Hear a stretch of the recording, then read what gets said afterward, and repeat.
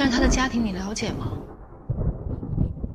你知不知道，他爸是个杀人犯？段嘉许，你们家目前这个情况，那还不如分了比较好。你追谁不行，你追我妹，你有没有点良心？对不起，兄弟。为什么要打他？我为什么不能打他？就因为我喜欢他，所以段嘉许他做错了什么呢？我是不是真的年纪大了？为什么我爸妈都没了？只要有我桑稚在，我不会再让任何人欺负段嘉许。你能不能相信你自己真的很好？你能不能永远跟我在一起？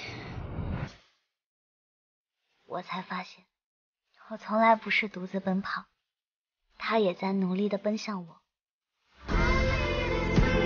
你不是说过吗？所有不好的事情过去了之后，剩下来的就都是好的事情。所以，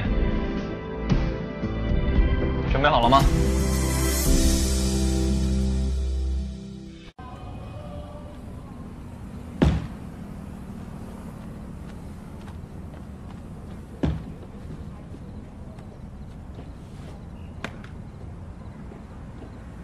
桑稚，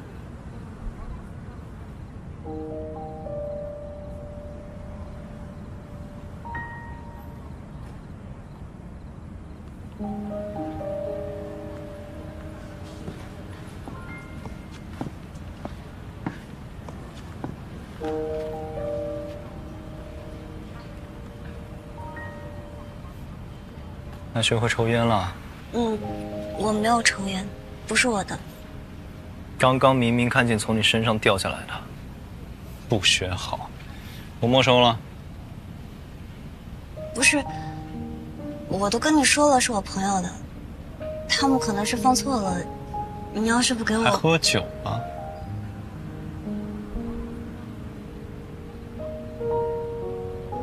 一点点。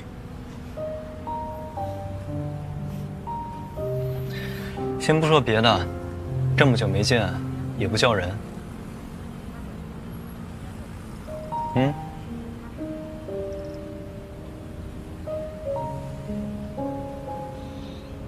嘉许哥，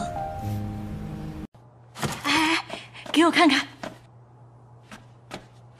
他没说什么呀。哎呀，有什么是不能跟202宿舍女子天团分享的吗？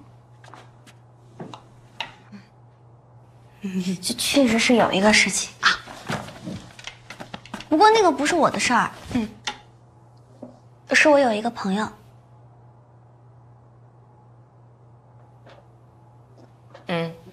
朋友，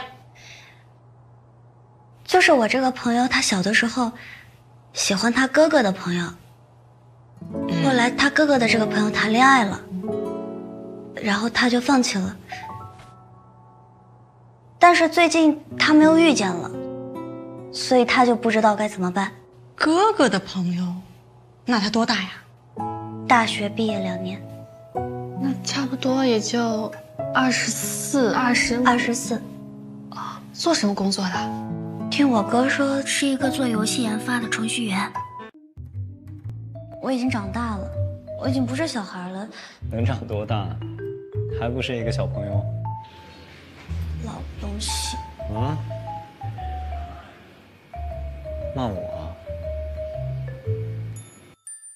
为什么感觉你对我有意见啊，小朋友？不喜欢你叫我小朋友。我确实比你年长5岁啊，而且你以后结婚了，你爸妈不一样觉得你是小孩吗？所以你想当我爸？哎，桑桑，你给我们描述一下这个男的。长得帅，长得很帅，成绩好，说话性格很有趣，就很有魅力。哎呀，那照你这个描述的话，他是肯定有女朋友的。就是，没错。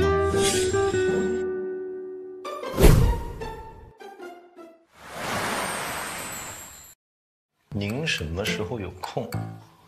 不打扰的话，我好请您吃个饭。谢谢您送我回来。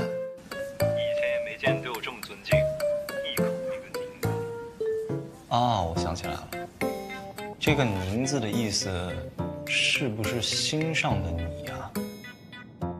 是我爸爸跟我说的。比跟我大5岁以上的人说话就得加尊称，就得说您。对不起啊，桑稚，我今天可能没办法赴约了。你先点点东西吃，别饿着了。我听你声音好像不太对，你是不舒服吗？如果我今天没有跟他约好一起吃饭，他估计就会强撑下去，连医院都不会来。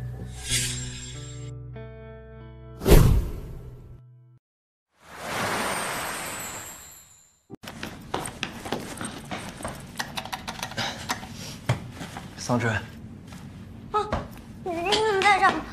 呀，真来。你好一些吗？没事儿，就是有点肚子疼。你在这儿等我，我去打车，我们去医院。你这是在搀扶老人呢，小朋友。我不扶着你，你自己可以走吗？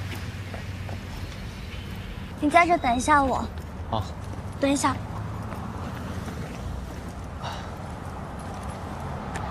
你。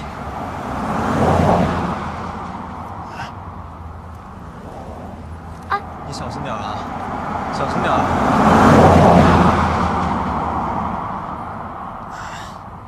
要不还是打车吧。那这个地址。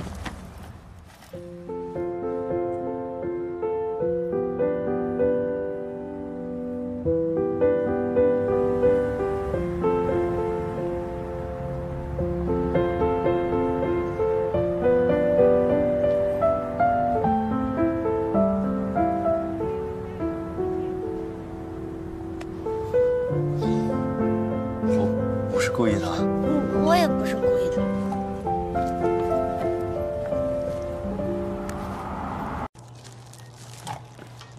去哪儿？我去洗漱一下。去吧。